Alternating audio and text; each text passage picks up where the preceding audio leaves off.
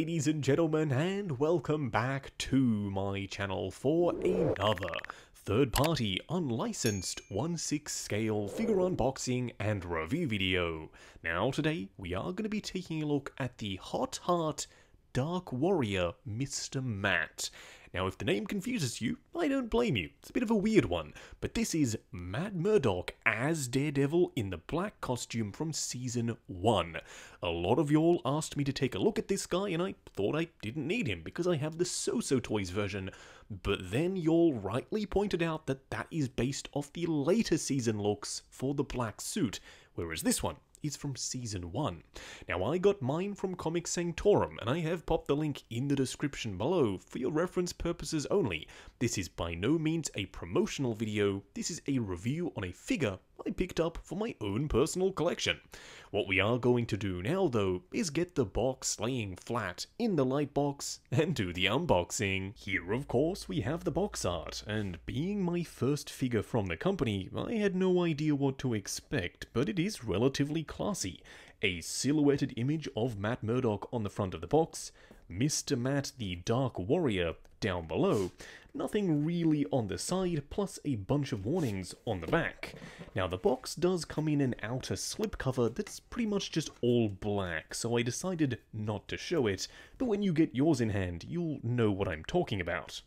As for the figure himself, I don't know if this is a second version that is a lot dirtier, but that's the first thing that I noticed. This guy is absolutely filthy, and to be honest, it's something different, so I'm all for it.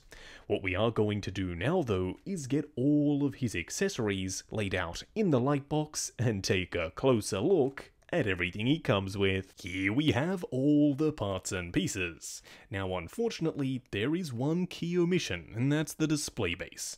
I'm of the mindset that all 1/6 scale figures, irrespective of being licensed or not, should come with at the very least a simple oval style display base. But unfortunately, you don't get one here. You do, however, get an interchangeable unmasked head sculpt. Now, you may be sitting there thinking, Justin, what are you talking about? He very clearly is wearing a mask, and yes, he is. This mask, I'm pretty sure, is meant to be held in his hands, but it's a nice stretchy fabric, and you can actually put it on the unmasked sculpt, and for the most part, it looks really good. Except for up the top here where you can see the bump out where his hair is supposed to be, but other than that, yeah, I could see a lot of people using this in their display. The texture of the fabric and the fact that it can actually stretch over the top is a nice touch. I also like the dirt and grime on the surface and the real tassels around the back, but of course you can remove it, exposing this head sculpt. Now, So-So Toys already gave us an amazing masked and unmasked version of Matt Murdock, aka Charlie Cox. This has a lot to live up to, and unfortunately, in my opinion, I think it falls a little short. From some angles, I can see Charlie Cox, but from others, I can see Ryan Reynolds and a whole host of other people. Do let me know what you think of this head sculpt down in the comments below, but for me, it's a bit of a miss. You do get two of his batons, and I'm pleased to report that these are actually real wood. That's something that I wasn't expecting, but when you look at the ends, you can totally see that there is the texture of what appears to be real wood. They have been painted quite well with some darker sections towards the ends, and they're lighter towards the middle. You will see them in the holsters on his leg a little bit later in the video. Now, unfortunately on my figure, I've got two left gripping hands.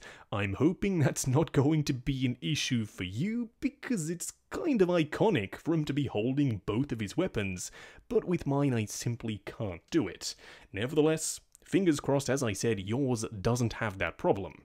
As for the hands themselves, they look great. The texture to the sculpt, the paint applications, and the dirtiness get ticks from me.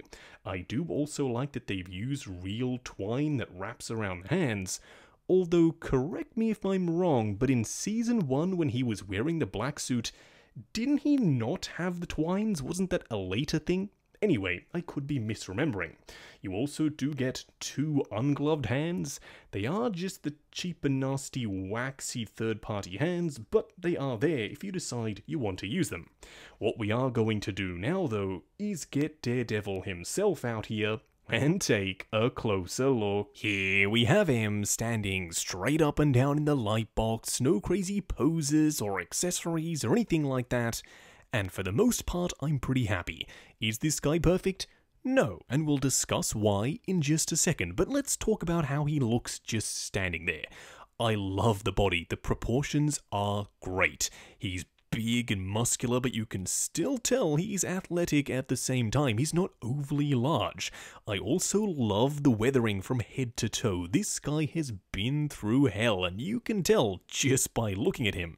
The way everything sits and comes together on the body is also really nicely done. What we are going to do now, though, is take him off the rotating turntable, punch in and take a closer look at the details. Here we have him, up close and personal. Now in just a second we will pop on the unmasked head sculpt just to see what it looks like on the body. As for the masked sculpt, I like it. I don't love it. If it existed in a vacuum and the So-So Toys one wasn't as good as it is, I think this one would be more than serviceable. But we do have the So-So Toys one, and it's fantastic. The likeness is on point. I don't really see it here. I do like the glossy wet look to the blood on his cheek and the subtle battle damage around the corner of his mouth, plus the mask is sculpted quite nicely. There is dirt and grime on the surface, you can make out the crevices where his eyes would be and the tops of his ears, plus the tassels around the back that are also weathered. All of that from a technical perspective is well done, it's just the likeness that lets it down.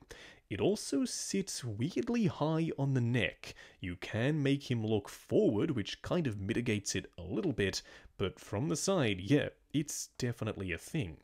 Now, I'm not sure which body they've gone with, but I really like it. The muscle mass and the definition is all there, plus the articulation is fairly decent. Over the top of that, though, he of course has the Daredevil black outfit. Now, it is based off the Season 1 look, kind of. He does have the arm wraps, which I'm pretty sure came into play later on in the series.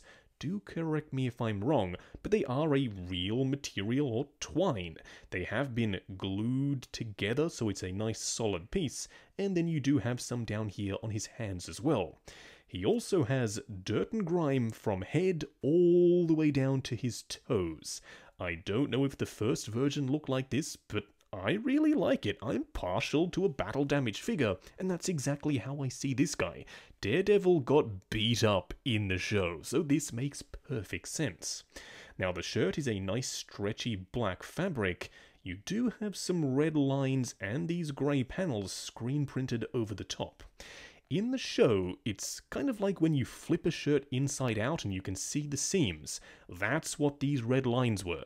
So it's not super accurate to have them as vibrant and prominent as they are here, but at the very least they are represented. I'm not mad about the way they look. Now coming down to the pants, I've attached his holster section with his weapons on one side. They are also suitably dirty, so they match the rest of the outfit. I'm not sure about this belt buckle though. It's very big, very glossy, and kind of looks like something you'd wear with a business suit. Do let me know if this belt buckle is actually accurate down below. He does have some real working pockets on his pants, and then coming down to his boots, they are just military style boots. They're a fixed rubbery plastic. If they'd done a split cut boot design here, just like the actual Hot Toys Daredevil, you would have had more range, but as it stands, you don't get a ton. I do like the dry brushing on the surface, it brings out all of that gorgeous sculpted in detail, and you do have fully sculpted treads down below. It's also worth noting that Daredevil wears Bates, which is an actual military shoemaking brand, so I'm glad they got that detail down pat. But as for the other head sculpt, yeah, I still don't really like it even on the body. I mean, I guess from certain angles you can kind of start to see a little bit of Charlie Cox in there, but for the most part I'm going to be going with the masked head sculpt in my display.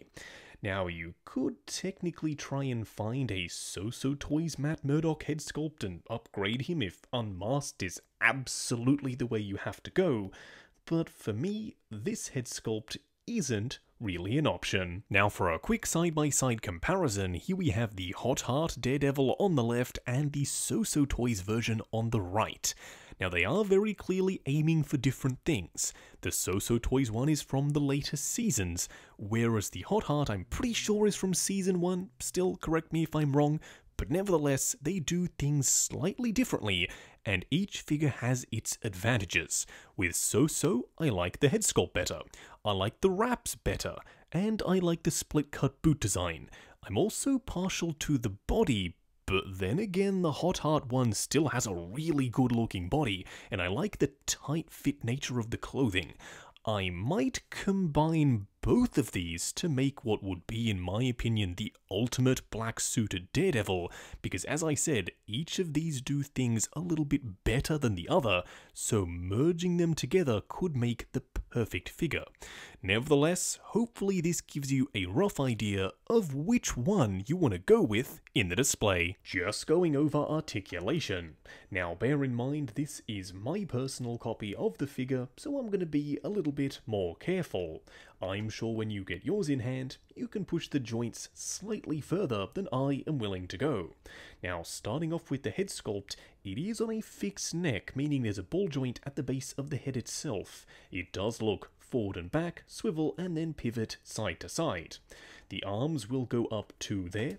They will go forward and back on soft ratchets, butterfly joint at the shoulder, then the bicep is entirely fixed, meaning you have a single bend at the elbow that also incorporates the swivel. You do get a regular 1/6 scale wrist peg. The torso does crunch forward and back on multiple joints, swivel and then pivot side to side. The legs do go forward to there, they will go out to there, swivel at the upper thigh, a double bend at the knee, and lastly a double ball peg down here for the ankle. Just wrapping up on the Hot Heart Dark Warrior, aka the black suited Daredevil. Now going into this, I had no idea what to expect. I've never owned anything from this particular company. Now at the end of the video, I can tell you I'm pretty happy. Is he perfect? No, I don't think he is. Is he better than the So-So Toys version?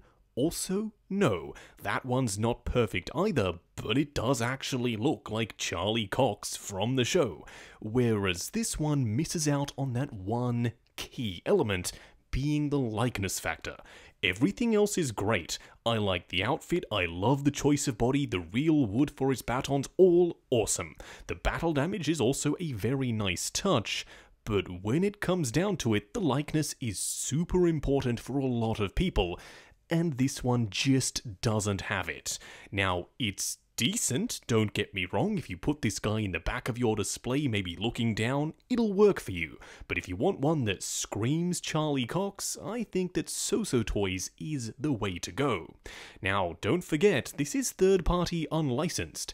That means it's an unofficial product. I got mine from Comic Sanctorum. I have popped the link in the description below for your reference purposes only. This is not a promotional video, this is a review on a figure I picked up for my own personal collection. While you're down there, why not check out the link to 6 Scale Network, the Facebook group. Come along, chat figures, share photos of your collection, and of course, see what's coming up next on the channel. Like, comment, and subscribe, and we'll catch you in the next video.